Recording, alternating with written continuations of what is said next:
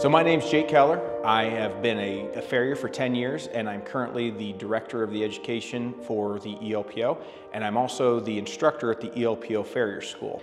First and foremost, which is probably the biggest benefit of going to a shoeing school, is the anatomy and biomechanics, where you need to understand the why before you ever go out and do. Then it's going to be horsemanship and horse behavior, because that is your true client.